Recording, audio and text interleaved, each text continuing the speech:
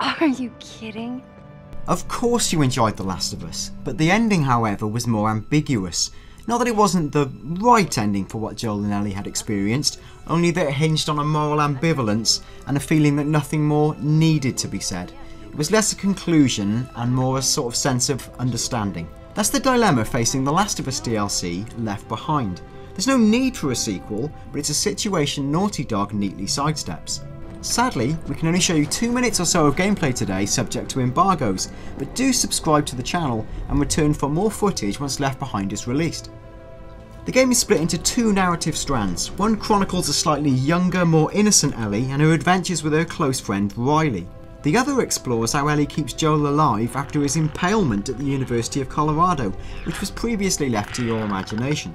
In the former strand, we join Ellie and Riley on an explorative day trip to patch up a former altercation.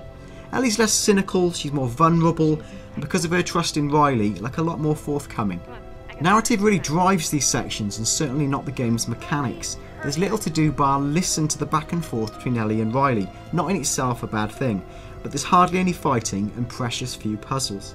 There's a neat section involving childhood tomfoolery and a riff on arcade fighter stick controls, but you're really here for the story. That's not necessarily a criticism, the story is genuinely moving, even if it doesn't really add anything significant to the overall story. We already know how Riley's story ends, but that sense of foreboding, or the sense of inevitability, doesn't make living in the moment any less consuming. The second strand is more of a fetch quest. Joel is out for the count and Ellie needs a kit to patch him up. The storyline's less satisfying than the flashbacks, but it's action-packed and enjoyable because there's a lot more to do.